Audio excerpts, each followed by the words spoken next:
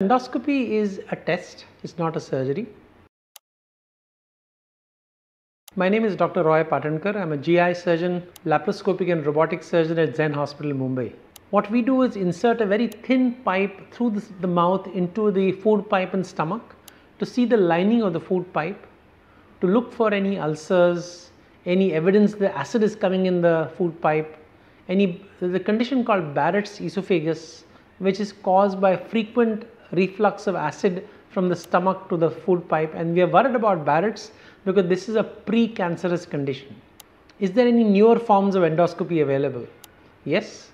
In Zen, we do what is called narrow band imaging, which is a specialized form of endoscopy available in very few hospitals of the country, where we can use a special blue monochromatic light to pick up early cancers of the food pipe and stomach. And many of these patients don't even need a major robotic or open surgery. We can do an endoscopic surgery itself to remove that area of dysplasia or cancer.